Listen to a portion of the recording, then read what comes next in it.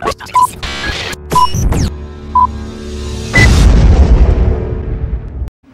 name is Yogi. I'm here in Las Vegas. This is where I live at and everything. I'm from Los Angeles, but I'm here in Las Vegas because we're representing the Green Vegas Project, which is we're doing crowdfunding from the general public in support of having responsible research, development, and licensing of cannabis sightseeing companies here in Las Vegas, particularly the Green Strip Wellness Crawl. That's the main company, but it's about bringing responsible tourism here to Las Vegas, sightseeing tourism, because there's a lot of companies that's going to start up doing tours, doing all kinds of things, and we want the best presentation available for Vegas. And you're offering free gift. That sounds kind of shady. What's the free gift? Well, actually, there's nothing shady about it because marijuana is legal here in Las Vegas now. Here in Nevada, recreational marijuana is. It's legal for someone to give as a gift marijuana from one person to another, so long as they're at least 21 years of age or older. Okay, so if I make a donation right now, of $20, I got $20 on me. I can show you my EDC ID, right? Yeah, I'm 21. Yeah. See that I'm born in '82, or just turned 35. Yeah, California ID. Sure. And I've been a long time pro marijuana activist. I've been arrested for marijuana civil disobedience. Right. So I am absolutely happy to support your cause for $20. What's my free gift? Well, for your $20 donation towards the Green Vegas Project, and as you can see right here, we give you this card to explain exactly what's going on, because part of it is making sure people know exactly what they're giving their money to, because it's voluntary. We want you to contribute with full knowledge to where this money is going. So for your donation of $20 toward the Green Vegas Project, see what I got here for you. Boom. Hey, how about that? That is a nice little gift. That is a beautiful gift. And as the donation levels get higher, soon on our website, in about another week or so, you'll be able to donate more through the website, because we can't do the legal federal laws. We can't actually send marijuana through the mail. Did we just break a federal? No. I'm breaking a federal law right now, aren't I? Not at all. Let me explain that to you.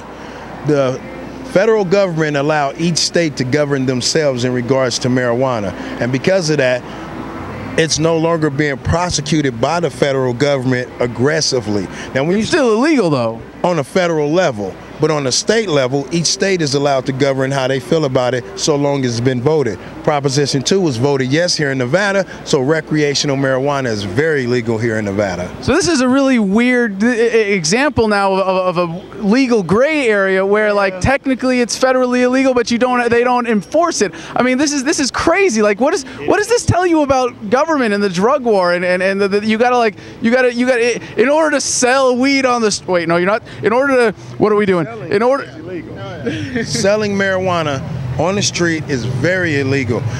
Again, people don't have a cause. They out here selling drugs, and they try to justify their cause to buy personal things. This is not a personal issue. This is more of a community issue, a marijuana community-based issue. People out here do smoke. There's recreational users everywhere. Some are in hiding, because laws. But now the states woke up and say, hey, you know what, realistically, it's not going to kill anyone, you know what I mean? So you're not worried at all about cops giving you a hard time for anything out here? Not at all, because number one, I don't sell marijuana. Number two, all the funds and proceeds to what we're doing, all that we're collecting, it definitely goes to a worthwhile project that they can find. So what does this whole sort of like silly kind of jump through hoops scenario tell you about government in general, or the drug war in general? Number one, it's unfortunate that they're putting our country through it, because it's unnecessary. It could just be flat out truth from one end of the table to the other. I'm sure we could get a lot more accomplished that way. But what it also tells me is that do your research. You know what I mean?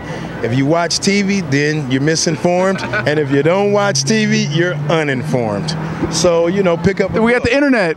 Hey, and the internet never lies. I think that's my favorite Abraham Lincoln quote, the internet never lies. Yeah, it's got to pick up a book, you know what I mean? Excuse me. Got to do a little bit of research, you know what I mean? Don't just listen to everything. Verify, fact check, like they should do our current president. Fact check everything, you know what I mean?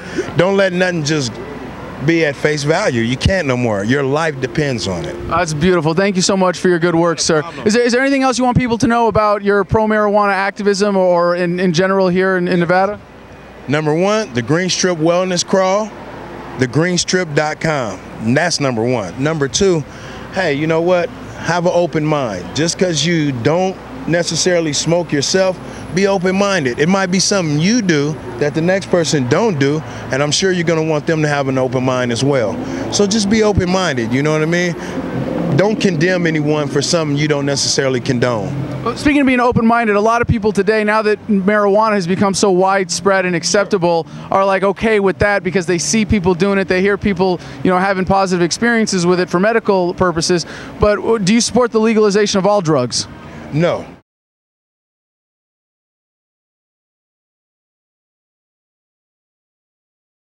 You said earlier when you saw my tattoo that said USMC, thank you for your service. What did you mean by that? Thank you so much, sir. Hey, problem, hey, let me hit you up one more because you know what? I probably cost you another sale taking so much of your time here. Or another good, donation. Yeah, excuse me. It's not a problem, man. Not a problem. Hey, look, like I said before, all we want is for people to understand that tourism is big out here, and we want safe tourism. We want people to have reasonable, responsible tourism.